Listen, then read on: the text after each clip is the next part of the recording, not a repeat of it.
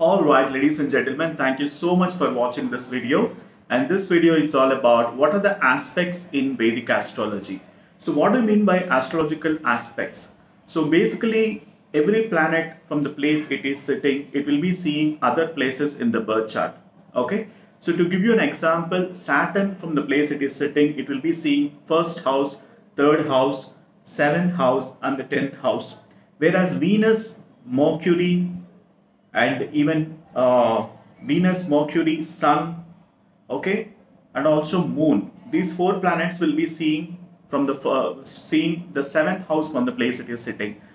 So, and whereas Mars will be aspecting at first house, fourth house, seventh house, and eighth house. Whereas Jupiter will be aspecting first house, fifth house, seventh house, and ninth house. Okay. And whereas Rahu Ketu will be aspecting first house, fifth house, seventh house and ninth house.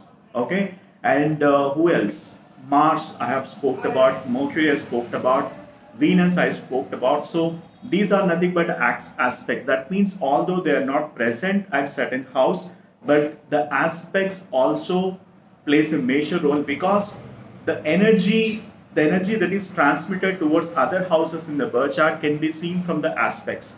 And also, let's say your ascendant is basically Libra ascendant, and your Libra ascendant, the Lord will become Venus. And if at all Venus is in the 10th house, and for that Venus, Rahu aspect is there, or Saturn aspect is there, or maybe Mars aspect is there. Depending upon that, the prediction changes. Depending upon that, depending upon the planetary alignment in your birth chart, the predictions changes. Okay, so these are nothing but aspects. And also I have made a video on this long back, so please do watch that video also if at all you need more clarification with regards to this subject. All right, so thank you so much for watching and bye for now.